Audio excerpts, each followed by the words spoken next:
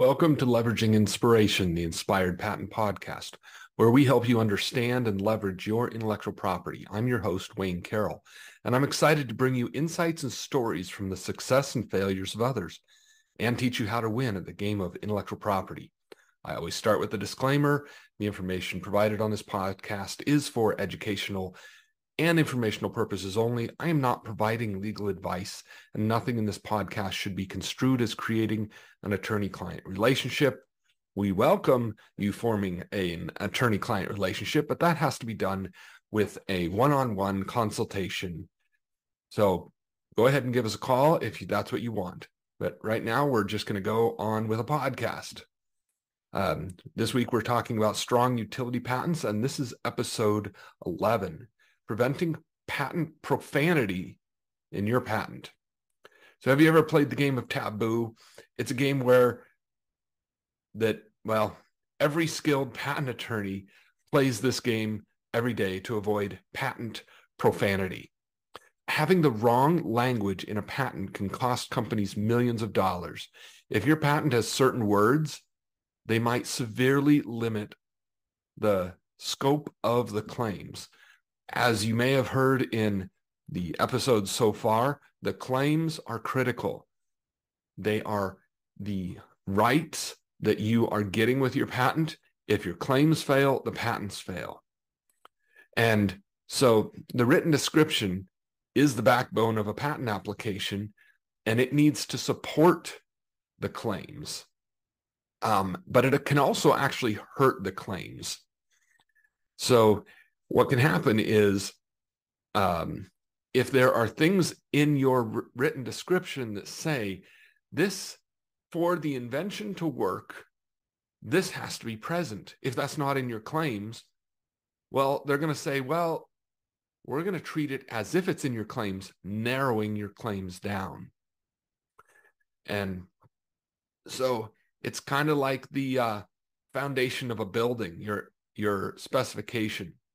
If that doesn't support what's above it, the whole thing could collapse. So your specification is very important, and that's where patent profanity is where it shows up. But actually, there's other places. I'll discuss that in just a minute. So some of the things that you want to make sure, of course, you need to support the patent. You want to discuss, you're required to disclose the best method that you know of to make and use the invention in your specification. And that's at the time of filing. If you figure out a better way after you file, you don't get to, and you don't have to put that in the patent application. You can't actually put new ideas into a patent application after it's been filed. You need a new patent application to do that. And we can discuss that later. So patent profanity refers to the use of terms that say that the patent or the invention has to be a certain way. So an example is that, so T-Mobile, they avoided a finding of patent infringement because the competitor's patent that they were being sued for listed something in the specification that was a, quote, very important feature in their patent. So even though that wasn't in the claims, that was a feature that T-Mobile did not have in their product, and therefore they said, well, if they don't have it and it's a very important feature, then you don't infringe. Basically, they wrote that into the claims, adding an additional limitation. As I've said multiple times, if your patent claims have like 5 limitations, then someone has to infringe each of those 5. Now, what the court did here, and they'll do this, is they said, oh, there's a 6th here. We have to we have to find 6 things because the specification says there's another one. And since they didn't find that 6th one, they said you don't infringe. Another example is Microsoft. They won a patent case against Research Corporation. They focused on the word, the present invention, and objects of the invention. So the word invention, as I mentioned before, it refers to what's in the patent claims. It is a technical term and should not be used in the patent really at all. And that sounds crazy that this is what you're doing. You're disclosing your invention and you're telling the world in the patent office, this is my invention, but you can't use the words the invention without risking later interpretation of, well, this is what the invention is, and your claims didn't claim that, so we're going to add limitations into your claim. So that's, and as time goes on, these different cases come up, and we add these things to our list of patent profanity. We use a system to make sure that we don't have any of that in our patent applications when we file them. So if you like what you hear in this podcast, make sure you subscribe. And if you have questions about your own patents, make sure you follow the links that are available to schedule a consultation with us.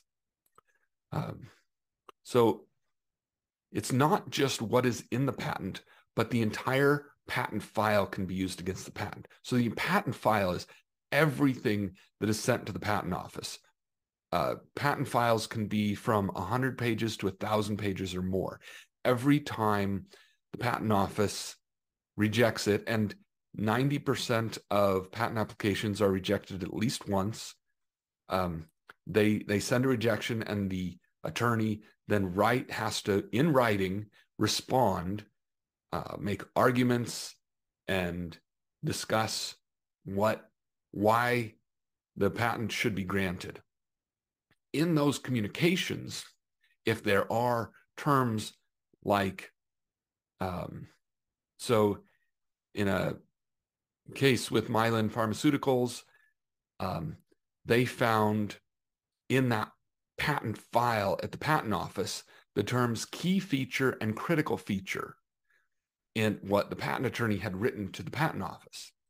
And so those features were then now written into the patent claims. And what can happen is the attorney may have been working to do one set of claims and then kind of hit a brick wall there. And so they moved to a different set of claims and different focus on the patent and got the patent allowed. But the language from the first set of claims is still in that patent file. And so then that was used against them. There was another case where the term necessarily in that patent file, not in the patent itself, but in that patent file. And when I first started practicing patent law, we would have to order a patent file from the patent office. 100 or 1,000 pages we'd have to pay for each page. It was a huge expense. Now you can download it. If a patent is issued, you can go onto the patent office and just download the entire file, and you can just have it. So it's so much easier to check.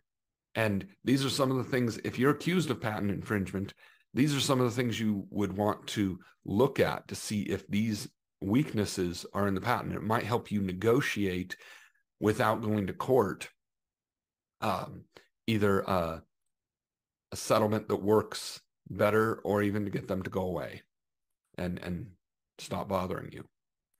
A lot of people learn a new language by living in a country, and they learn the profanity first.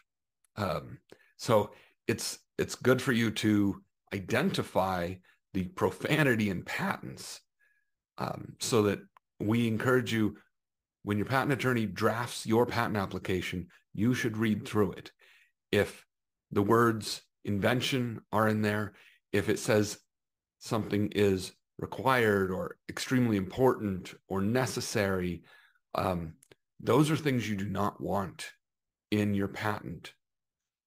The invention is what is claimed, and that can change before the patent gets issued.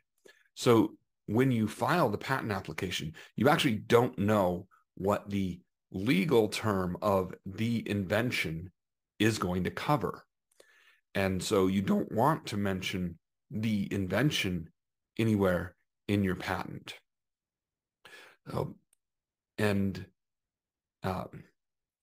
What we have is we actually have software that reviews, and we have a list of patent profanity terms that it will highlight. Now, of course, we're very used to getting those out, and if the software, if we make the mistake, or if there's a new term that is now considered patent profanity, and the system lets us know about that, we're going to get used to making sure we take that out. So I encourage you to find out if your patent attorney has a system, not just that they're relying on your brain or their brain. Brains make mistakes. Systems make a lot less mistakes. And so we offer a free review of your patent. And if you've got a patent and you have concerns about it, you can talk with me, Wayne Carroll. I'm a patent attorney, to discuss your patent application or your issued patent.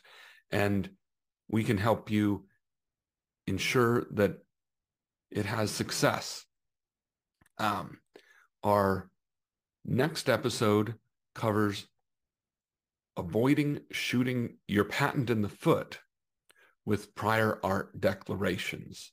And just as a quick recap, this week so far we've covered the claims, which are the heart of the patent. Those are the legal rights, the drawings and how the drawings have to support the claims, your specification and patent profanity in the specification, so that you don't shoot yourself in the foot with terms that then start adding limitations to your claims that you don't want there. And then next up, we're going to talk about the background section and prior art.